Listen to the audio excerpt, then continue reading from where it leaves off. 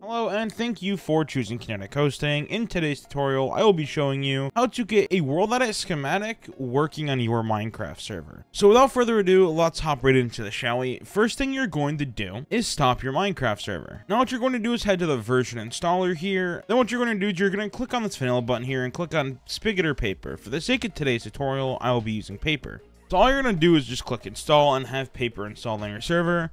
Start your server once so it can download everything that it needs. Next thing you're going to do is head to the file manager here, head to the plugins folder. If you don't have a version of World Edit, you're going to have to download one. There's a link in the description below where you can download World Edit. Next thing you're going to do is start your server once and this World Edit file will generate here. Go ahead and open that World Edit file and then just open the schematics folder inside. I already have one here, but make sure you have a schematic file. It'll be a name and then a .schem name file format. So once you have that already on your server, go ahead and start your server and I will see you in game. Alright, just to make sure World Edit is working on your server, run the /pl command or /plugins. And as you can see, I have the bucket plugin World Edit installed. And since we already have the schematic on the server, just run /schematic list and you'll see my schematics here. All you're going to do now is run /schematic load and then the name of the schematic and then put the file extension .schem at the end of it. You'll see here that it has loaded and I can spawn it into the world with /paste. I can go inside the schematic, break blocks and do whatever I need.